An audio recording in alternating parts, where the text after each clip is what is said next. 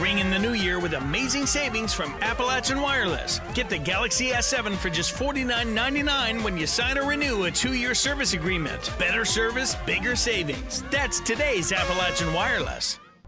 One thing that makes our region so special is that when one of our own is in need, the entire community rallies around them. One Floyd County man is rallying around his own community and helping those in need in the little town of Wayland. This was just a 20 by 20, just snow storage building that I just felt like God put it on my heart to try to feed some people out, to help some people.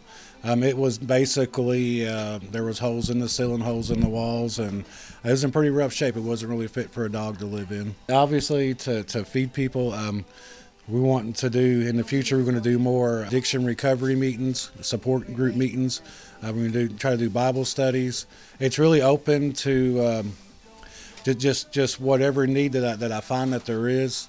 If there's really a need in my community, I can turn it into that, whatever that need may be. Those needs also include a hot meal, maybe a warm place to stay, or even a hot shower.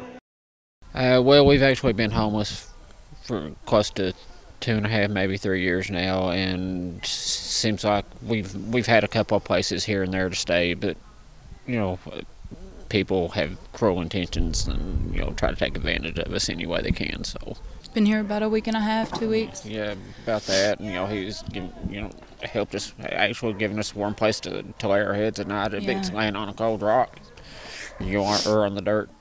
Definitely. Shelter would be great. There's more homeless people than what you'd think, in this, in Floyd County, and it'd just be beneficial to a lot of people. If you would like to help Tim in his efforts, you can reach him through one of the methods listed on your screen.